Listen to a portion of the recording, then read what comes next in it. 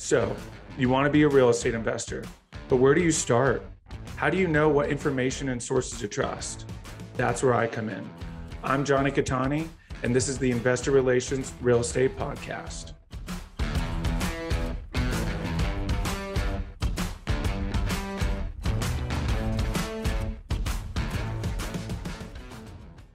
Hey guys, real quick, before we start, go to investwithcattani.com and download my free ebook, Is Commercial Real Estate Recession Proof? Now to today's show. What's up, guys, and welcome to another episode of the Investor Relations Real Estate Podcast. I'm your host, Jonny Cattani. Today, I'm joined by MC Laubscher. MC is an investor, entrepreneur, and cashflow expert. He helps business owners and investors create, protect, and multiply their wealth in times of great change. MC, welcome to the show. Thank you so much for having me. Yeah, really excited to talk today. We were talking offline, a lot to cover. Real quick though, like I mentioned, just kind of give us the Reader's Digest version, how you even discovered this whole industry. Yeah, so I grew up in South Africa. So my accent is not Pennsylvanian where I reside currently, but grew up in South Africa during a very, very interesting time in the country's history. And I mean, that basically developed who I am today, critical thinker, questioning everything, looking for alternative information and alternative resources. I traveled after university when I left South Africa. So this is, I would say, early 2000s, ended up in the United States in 2001, thought it was one of the greatest places, still think that. It has enormous upside potential for anyone that wants to come and do something here. If Americans don't realize that if they're born in the United States, they literally want a lottery ticket. And most immigrants that end up here see it that way. There's just no place with upward mobility and opportunities like the U.S. presents. And I still feel the same way that even in amidst all of the chaos over the past couple of years. But I played sports. And I did so up until 2007. So I actually played in a national league here, sports, and traveled quite a bit. So we would fly and people get into bad habits, playing video games and all that kinds of stuff with all the guys traveling. I read books. So my background was in economics and history, and I have an MBA in finance, but I just started reading books and came across Robert Kiyosaki's book, Rich Dad, Poor Dad. Took action, bought my first property in 2001. Collected the rent from my tenants that I put in there, paid all of the expenses, and guess what? There was money left over at the end of the month. And I was like, this is cash flow, like in the book. How many times can I do this? I didn't have to physically work for this. This is contractual. How many times can I do this? That was the light bulb that went off for me. And since then, through my studies and just studying basically the monetary system, the world global financial system, and the banking system, I figured out cash flow is great, but how do I make cash flow better? I create my own banking system, just like the banks. And then the third big light bulb moment for me was figuring out that I don't need to be the person that knows everything and that does everything. I think most people get stuck in that trap. And that was a big, massive switch that I made, that I started to realize, man, I don't need to be the person knowing everything that needs to be known about, pick your favorite asset class, multifamily. I can find a cash flow ninja, tap into their intellectual shortcuts, their network shortcuts, and leverage their skill sets, their capabilities, and their relationships, and go much faster, much quicker. So how do I partner with them? How do I invest with them rather than being the weekend warrior that thinks that they can compete with a cash flow ninja that's operating, nonstop in that space 7 days a week? So those are my three big moments on my journey, which led me to, doing many different things in the alternative asset space. Most folks, if they've heard of things that I'm involved with, they've probably heard of the Cashflow Ninja, which I started in 2016, a podcast, which has now been downloaded in over 180 countries, millions of downloads, which has turned into an educational company. And then also I started two other companies, Producers Wealth, where I have a team that helps folks all over the United States. We're in 49 states. implement and execute cash flow management strategies. And then also we do a lot of fun projects in the multifamily, resort, and other alternative asset space. I've got a company called Producers Capital Partners, where we help investors invest in, and invest alongside them in the alternative space. So it's been a lot of fun. It's a fun little niche, this alternative asset world. Yeah, you touched on a lot of really, really great points, and I really want to, I know we'll kind of get to all of them, but one big one that you mentioned there towards the end was being able to leverage, people who do this full time, right? And that's a big thing that I talk about and that was really the transformation for me, was instead of, listen, you can read as many books as you want, listen to every podcast there is, but until you either put something into action or go partner with someone who's doing that, you're really not going to progress. And that was like my light bulb moment too, was I joined a mentorship group, and holy cow, what a huge difference that makes. And I focus on the capital raising side, and that lets me leverage all these, incredible operators and all the different asset classes. So love that a ton. So let's kind of get into it now. I know you guys have, really awesome framework. So kind of talk about, the progression of this framework and what it looks like in terms of, setting up that cash flow and that whole process. Yeah, absolutely. I think when you, this happens in the marketing world, right? When you look at how we're marketed to about money, about wealth, about investments, everything is sort of in its own little silo, essentially. And it's, everybody focuses on one particular thing at a time. But in reality, if you look at how the folks that are operating, the 0.01% are operating, they have a full-on strategy. They have a strategy which does many different things for them with many, many different components. And they have many different vehicles and tools and tactics within that strategy. So I think sometimes, because we've been marketed to our entire life that way and indoctrinated, we feel, okay, I just need to be, let's, for example, pick a real estate investor. And I'm a real estate investor, and that's all that I've done. And trust me, I was there. When I first started, that was just me. I was a real estate investor, and that's all that I did. But I didn't understand that there's all these different things that I didn't have in place as a real estate investor. And when you do figure out when you don't have them in place and what you should have in place is when you get kicked in the teeth, right? Then you're like, man, I should have this proper tax strategy. I didn't have that. Oh, I should have had proper asset protection. I didn't have liquidity, or my capital wasn't positioned efficiently. That ties into, all right, you got to do what the pros do, the 0.01%, have a strategy. A wealth strategy. So the framework that we use to create a strategy is, the first pillar of that framework is cash creation. And that is essentially people making money. And there's different ways to make money. You can make money in the capacity as an employee, a professional like a lawyer or a doctor or a dentist and so forth, or as an entrepreneur and a business owner, or even as an investor. So there's ways that you could obviously generate income more efficiently when you do it in the capacity of an entrepreneur or a business owner. There's a lot of tax benefits available to you right away. When you're doing it as an investor, there's a lot of tax benefits available. When you're doing it in the capacity of a W-2 or a 1099, not as efficient necessarily as an entrepreneur or a business owner, but now you have to be cognizant of that, right? And say, okay, I'm not as efficient there, but I can bring in other things that can enhance my efficiency. There's folks that are, let's just pick a dentist that loves to be a dentist, and that's what they want to do. They might not even necessarily want to run their practice or own their own practice. They just love doing dental work, and they make a really good living at it. So instead of now being an entrepreneur or a business owner to become more efficient, there's other things that they can do in their economy to become more efficient. So the second pillar actually is, after you make money, you have to put it somewhere and protect it.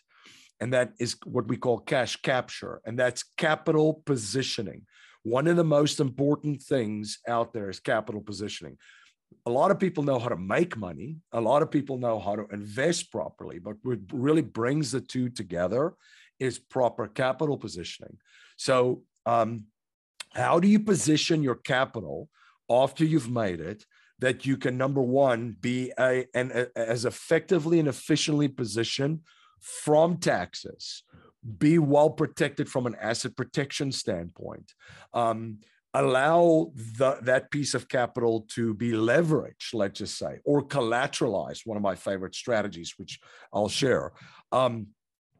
That's key, because here's what the pros do. The pros position their capital either in, let's just say, cash, which they use life insurance vehicles for, which I'll share in a second, or they do it in gold and silver, or they do it, let's just say, in crypto or in stocks. But once they've put it in there and captured that, they collateralize it. So what is collateralization? Well, most folks that are real estate investors, they know of a HELOC, right? Well, a HELOC, a home equity line of credit, is where you collateralize the equity of that home. And now you have a line of credit that you can use to go buy another home, a second home, or a short-term rental and so forth. You've collateralized the equity in the home that you have right now, and you've used that to acquire another home. Use one asset to acquire another asset without selling it. Business owners know it. They can essentially put the receivables and the assets of the business up as collateral for a business line of credit or a business loan. We have someone in our network which got a business loan and bought the property from which the business was operating. So this person took a business and asset, collateralized it, and then bought the building, real estate. Now they have two assets. They used one asset to buy another one. You could do the same thing with stocks. Elon Musk is famous for this. He was in some lawsuit or something, and he had to actually do some filings. And this was in 2019. And it showed that Elon had $500 million in loans in which he used these Tesla shares as collateral to get those loans. And this is asset-based lending. And those folks are getting it like 1%, around there. Basically free money for Elon. Yep. Why would he do that? Well, if he had to sell those Tesla shares, he would pay taxes. The same way with real estate, the same way with a business, you sell that to buy real estate, there's taxable events. Same thing with gold, silver, and art. You could get a collateral. Sorry, go ahead. And I'm sorry to interrupt real quick. I just want to point out that common people can do this as well with their stock, right? If you have, a huge, big position in Apple, or you're an employee of a publicly traded tech stock, you can collateralize your employee stock as well and do this same thing that we're talking about. So I just wanted to point that out as well, because it's not just, the CEOs of the companies that can do this. So yeah, absolutely. Yeah. And then gold, silver, and art. You can place it as collateral. There's custodians that will allow you to do that. There's even banks, JP Morgan Chase, not to advertise them, but I think they do something similar.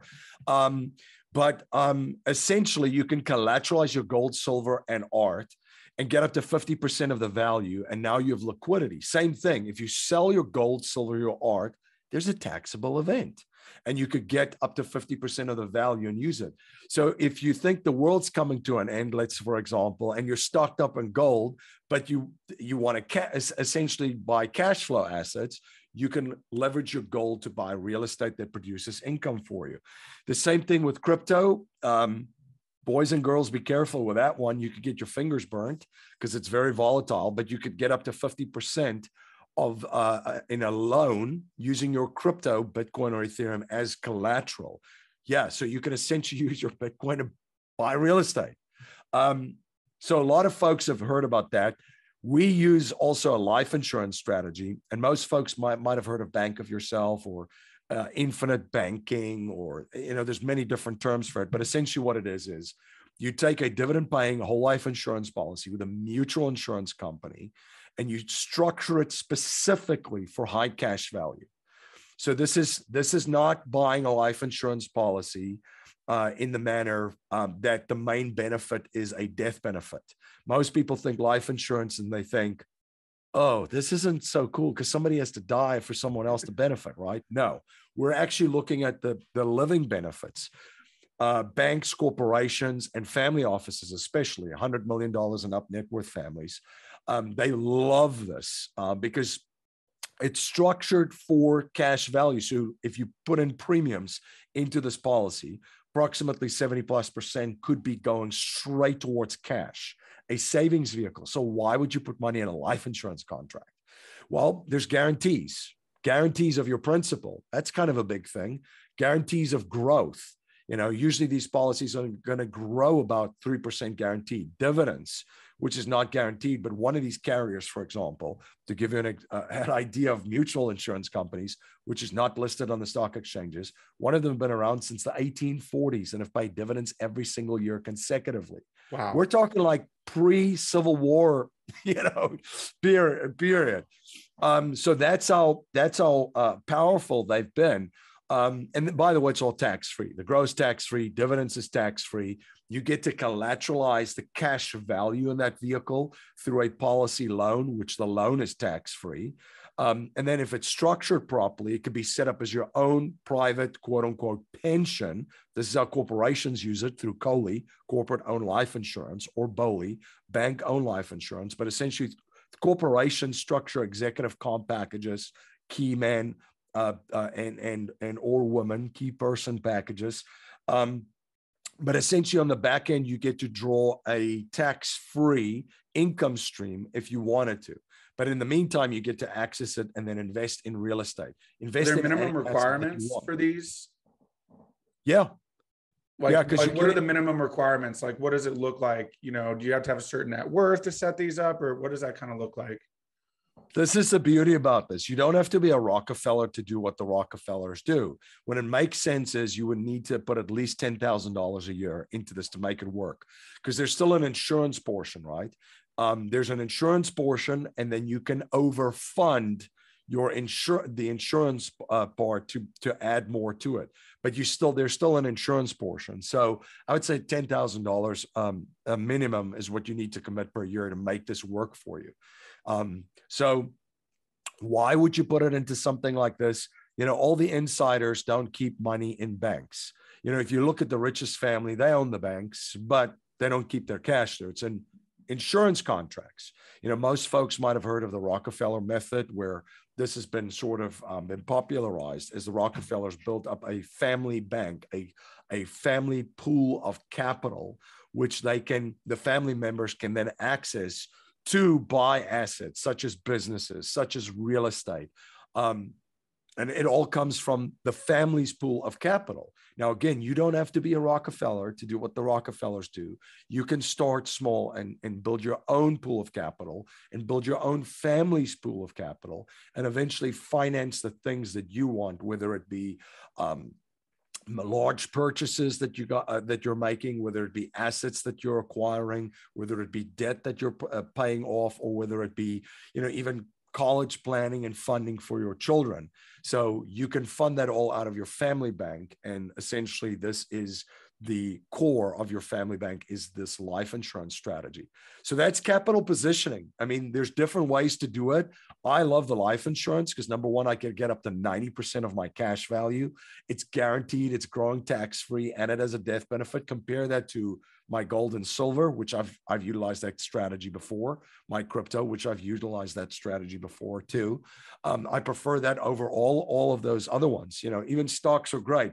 And if you're a capital raiser, have these conversations with people. They don't even know that they have money available to invest, or that they have money in these vehicles, because no one's talked to them about that. I'll give you an example. You're going to enjoy this. I did a presentation the one year at a pretty large real estate conference, national conference. And after I did this, had this exact same conversation, this gentleman comes up to me, very older gentleman. And he said, "Are you telling me I could use the cash value in one of my whole life policies to buy real estate?" And I said, "Yes, you can." And he said, "I have two of these policies that were set up for me ages ago. It's in our family, and I also set up one. There's probably $1 million in there combined, and I didn't know that you could do this." And I'm like, "Well, we just found you $1 million." So wow. And he can use 90% of that, up to 90% of that. Up to 90%, yeah. And Yeah. So his ticket was worthwhile paying for that conference, right? He found $1 million. So pillar 1, cash creation. Pillar 2, cash capture, capital positioning. Pillar 3 is just cash flow creation, generating cash flow. And now you're deploying that capital into different asset classes, finding the top people in the different niches and partnering with them. Pillar 4 is just cash growth. There could be areas of capital that you want to position in growth. And that's just looking at bottlenecks in the economy, where that's at, like, for example, energy, anybody think there's a bottleneck in energy right now at the time of recording? Well, a lot of people will get depressed at the gas prices at the pump that they're paying. But how about positioning yourself in energy sectors or different areas that that's going to explode? Here's an example. The windmills that you see and the solar panels and that kind of stuff, it's not going to power the world. Just a fun fact for folks out there. You're going to need other sources of energy. Anybody that has looked into this knows this. All the insiders know this. Doesn't seem that they do in Washington, but it's not going to be. So where's the energy going to come from when they shut down the oil and gas and all these pipelines? It's going to be nuclear. What is nuclear? Uranium. Uranium's produces 10% of the world's energy right now. Do you think that's going to increase in the coming months? Again, not financial advice, just giving you an example of how to think through a bottleneck. Usually there's bottlenecks in the economy, and you could position capital in areas for growth. If you're looking at industry growth, like crypto and blockchain, you don't have to buy a doggy coin and hope it goes up. You can invest in crypto businesses that will go up in value regardless of what the markets do. Carbon credits is another big space, that whole green energy kind of space. Again, be a realist. Don't get sucked into all of the fluff. There's opportunity there. There's a bottleneck. And then the final pillar of this framework is, well, what's your biggest threat? What will be the biggest single check that you will ever write in your life? If you're not listening to this podcast, then you're not going to take action. Taxes. So you have to have a tax strategy, and then also you have to have proper asset protection, because if you have stuff, guess what? When things get bad, people will try and take that stuff. And it's already started to happen. And in the United States, you don't have to do anything wrong to get sued, ever. This is like litigation fantasy island. If you're a lawyer, this is your heaven. And of course, proper estate planning. You want to produce and create as much for the marketplace. You want to position it. You want to grow your wealth, investing in great assets that reduces taxes, appreciate, and produces cash flow. You want to have some areas of growth, have some fun, but you want to protect all of this. You want to have a wall around your kingdom. So that's what I mean by a framework for wealth creation, where it's not just one thing. You're going to need many tools in that tool belt of yours. And you might have to know a lot of ninja moves, as far as tactics to get through in different markets when it goes up, down, or sideways. Yeah, you touched on a lot of great points. One that's really stood out to me is asset protection. Like you mentioned, we have a very sue happy society. Like you said, you don't really have to do anything wrong to get sued. And, especially in, listen, if you have a real estate position, it's typically harder to go after, but it's not impossible. So, kind of talk about some of the strategies behind asset protection and setting these up so that if someone came after you, by the time they dug, it looks like you have nothing to your name. Yeah. And a disclaimer, I'm not a lawyer. Yes. Or a legal professional, and I do not play one on any video platform or any podcast platform. That being said, I can talk to you about the philosophical approach of protecting what you have. Awesome. Now, a lot of folks in the past 2 years have probably heard of the World Economic Forum and all the stuff that's out there. Klaus Schwab, that looks like Dr. Evil, is on many videos talking about you will owe nothing and you will be happy. And my joke at every dinner party or cocktail party conversation is, most of the wealthiest people that I know owe nothing, but they control everything and they are happy. They're ecstatic. So that's the way to look at this. You know, I'd lunch with a mentor. I mean, we're talking like almost a decade ago. And I remember, great guy. Again, didn't have to do anything wrong to get sued. There was some project in it. I mean, him and his partner were getting sued. And I was asking him, I said, you know, how's that going? That's kind of got to suck. And he goes, well, I'm not really that worried about that. And I said to him, and I remember I said to him, I said, why are you not that worried about it? And he goes, because I don't own anything. And I'm like, you're a multi-millionaire. It's like, he doesn't own anything. Everything is either in a trust or has asset protection on it. I mean, we went through all the thing. It's funny. If he essentially would have taken the stand and they would say, okay, what do you own? Nothing. Well, that can't be. Do you own your house? No, it's owned by a trust or an entity. I rent it from that. Okay, so you don't own your house. Do you own your car? No, it's a company vehicle. It's owned by this company, and it's a lease, and it's just given to me as part of my basically job compensation package, which is he's the one of the board members. You know, started the company as an entrepreneur and so forth. But what else do you have? Checking accounts, all that kind of stuff. No, it's all in trusts or it's in a comprehensive trust. All other assets, all other investments, everything is not owned by him. Now, can you control all of that? Of course you can. You can control all of that when you have it properly set up, especially comprehensive planning. You could be in a position where you literally don't own a single thing, but you control everything. And it's, you and your spouse, by the way, can control everything. So when you are in a position that something happens, and again, you don't have to do anything wrong. There are nefarious people in every society all over the world. There are people that want the stuff that you have. And they usually, where do they look to? Well, they look to business owners and investors to be, their prime targets. So if you, from a legal strategy, can position yourself to basically make yourself invisible because you don't own anything, and you don't legally, it's kind of a weird feeling, but you still have control over it. You're going to be in a much bigger, better position to fight off any onslaught that could be coming your way.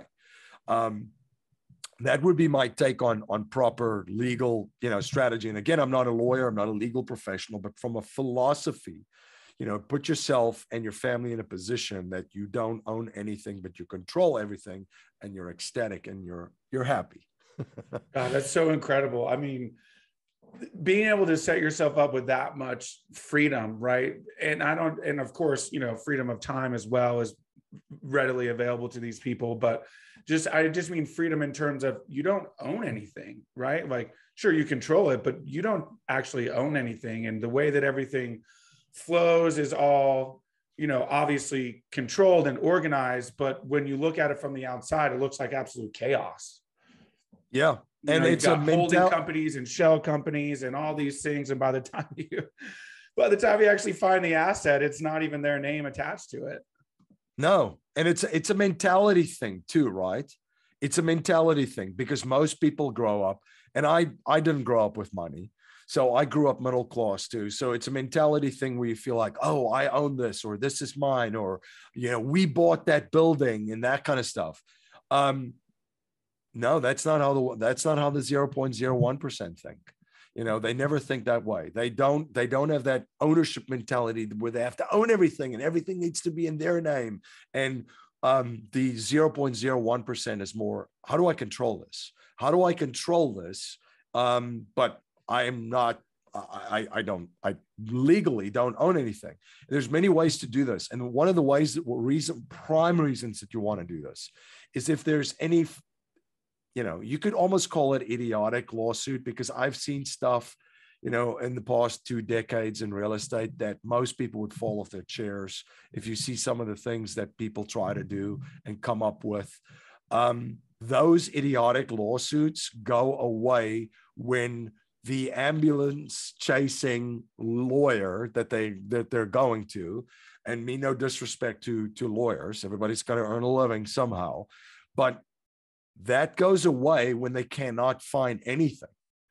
So when you are out there, when you are very searchable and you are on deeds and notes and all this kind of stuff, now that becomes an issue. Now you become a target because you are listed as a owner of a specific asset.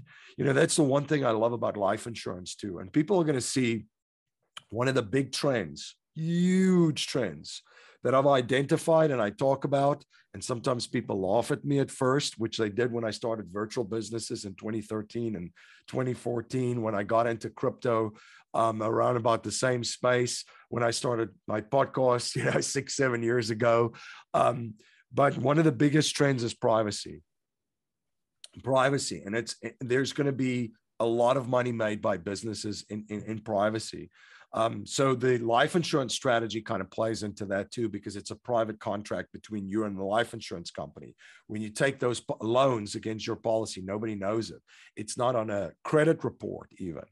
So those are the things that you need to look at too, strategically. What do I have? Why do I have it? And what is it supposed to do for me?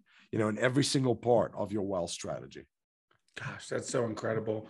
What an incredible system too, that allows that, and hopefully, people are going to start taking advantage of that. I know I'm certainly going to look into some of these things as well. Another one I wanted to touch on real quick too, that you could invest in, which is an alternative asset, are the rare earth metals, the things that are powering our cell phones. Those aren't going away, and that technology is not going anywhere. And there's starting to become more and more opportunity to invest in those as well. So, anytime, there's no such thing as not being able to find something, to invest in that you don't like, right? Maybe you don't like real estate, fine. There are so many other alternative assets and so many other opportunities out there. When billionaires speak, not only listen, but watch what they do. And what I mean by that is break it down, analyze their thinking. So I'll give you an example. Jim Rogers announced some of his positions. He was interviewed. I've had him on my show a couple of times, but he was just recently interviewed on another show. And Jim said his 3 biggest positions is, copper. And then he's also looking at silver and agriculture. He's always been about agriculture, right? He said that farmers would drive Porsches and all that kind of stuff. Hot Commodities is one of the books that he wrote. So most people would look at that and go, oh, okay, well, that's it. Okay, moving on. No. How does a billionaire think? So why is he in copper? So then you take a step back and you go, okay, it's a commodity. Commodities are a great play right now, especially in a very inflationary environment. But why? Well, it's one of the biggest ingredients in batteries for electric vehicles. So Jim Rogers isn't running like the Tesla fanboys, nothing wrong with Tesla, but the Tesla fanboys and girls, and just buying Tesla stock and trying to pick a winner of all these other electrical vehicles. He's looking at it and going, how do I make money regardless of who wins? Mm-hmm. I don't care if Tesla wins, if Ford wins, or if General Motors wins. How do I position myself as an investor to make money regardless which way it goes? Well, I get to the source, I get to the copper, and like you mentioned, rare earth metals, which will also be in those batteries and will be in every single device which we use, computers, cell phones, and so forth. So I'm not buying Apple to make sure that they're the leader and staying ahead of computers, smartphones, all that stuff. I buy rare earth metals, and that doesn't matter who wins. I make money. And it's the same thing, when he then looks at silver. One of the things that he shared is, I asked him, because he was talking about his investment philosophy. And his investment philosophy is, he said, MC, I just sit around and wait. It's very boring, and I read a lot. And then I wait until the money isn't just lying on the floor in the corner of the room. And then I walk over it, and then I just pick it up, and then I sit down again and I read. And that's his silver play. Silver, one of the most undervalued assets now on the planet, has the most patents, by the way, out on it than any other commodity right now, and products too. It's in most of our other stuff that we take for granted and use too. Also in medicine. But he looks at that. very undervalued. So, one of the plays is silver, the money is just sitting there in the corner. I'm just going to walk over and then pick it up. And then obviously, these other plays, agriculture, which leads into food, and then there's many ways to play it. Do you buy a farm? Yes, you could buy a farm, but what would every single farm on the planet need? Probably fertilizer. Yep. So there's a play that you can play into fertilizer. That gets you again where the copper is in the EV market. The fertilizer gets you on with farming. So there's a lot of different ways of how to invest. But what I will tell to your listeners too is don't just listen to what they say, watch what they do and break down what they're saying. Like, why is he doing this? Like trying to figure it out. Like, how do I get inside this mind? Mm-hmm. It's a great learning experience to do debrief too. Absolutely. Yeah. And you're basically just reverse engineering their logic and determining why it's happening. And then you can follow suit, right? I know Robert Kiyosaki is also a big proponent of silver as well. So, yep. You have literally the guy who wrote the Bible for, creating passive income, and, he's investing a certain way. And instead of being like, oh, that doesn't make any sense, go figure out why they're doing that. Because listen, they're doing it for a reason. They're not just throwing money around, they're billionaires for a reason, or centimillionaires for a reason. So it's important to understand why they're doing something. And, not everyone, of course, has that kind of money, but you can take on little positions. Small positions are better than no position at all. So that's an important thing as well. Yeah. And back to the framework, right? If you have everything set up properly, you're making money, you're positioning your capital, you have some cash flow investments and diversified cash flow streams, then you've got a vehicle, a bucket, which is your growth bucket. So that's a bucket that you keep for shots, for bottlenecks that you see, for certain plays that'll give you enormous growth. And then, of course, the other pillar would be protection, your tax strategy, estate planning, and your asset protection. But you need all those things. If you only have the growth bucket and take shots all the time, it's going to get ugly. And I don't think you're going to get ahead of the game, but you have all the other things in place that allows you to take those shots, and that allows you from time to time to figure out what the bottlenecks are, to figure out certain plays, certain things that people are not seeing. So anyway, so that's the way to look at it. Have a strategy. Don't have just one thing. Right now, in a world with so much uncertainty, oh my gosh, if you only have one thing right now, even if you just take a quadrant and you put in cash, metals, you put your cash flow portfolio and like grow stuff like crypto, and you put it in that quadrant. If you have those four things, you're going to be better positioned than most people out there, because one knock in one certain direction is going to offset, one part is going to offset another one. So what do I mean by that? What if there's massive inflation? Mm-hmm. Well, your cash flow portfolio is going to sky up. You're going to have great cash flow, great appreciation, and your growth bucket's going to explode. Metals is just going to linger. Kind of your cash is just going to basically sit there, but you need cash. What if there's a deflationary event? The bond market could pop, the biggest market on the planet. People don't understand how big the debt market is. Right. It is a behemoth. It is the biggest market on the planet. Every other market is like a small friction of the debt market. So what happens at the debt market pop? Every single market will be impacted by that, and it will be deflationary. So using that example, your cash flow portfolio might take a little bit of a hit, or it might be slower. That's why you have to have great operators. So you could probably chug along. Your growth bucket will be hit because people, especially crypto, very liquid, sell it off to cover margin calls and rebalance other positions. But then your metals will help you, and you've got cash then to swoop up and scoop up assets at a discount. Yep. So be balanced, have a framework, have a diversified portfolio and allocations. There isn't one tool that's gonna be the magic tool and cure all problems and cure all ills in the world that we live in today. Absolutely. At a basic level, you're just hedging, right? you know that when certain things move in certain direction, and listen, if you want to take on a bigger chunk in one, if you're bullish on one more than the other, that's fine. But having those in place, even down to the basic level of a stock portfolio, right? Yep. Don't just go all in tech and, tech, energy, right? I even have some like utility stock, right? Just in case, like these things that, ebb and flow as the market ebb and flows. That way there's always a little hedge in case, something does take a huge dip. You always have something that's moving, in the right direction. So important. Obviously we could talk for hours and hours about this. This is like my favorite thing. So we are nearing the end here. So I do have 5 questions that I ask all of my guests. It's the final 5 questions. The first one is the best advice you've gotten from a mentor.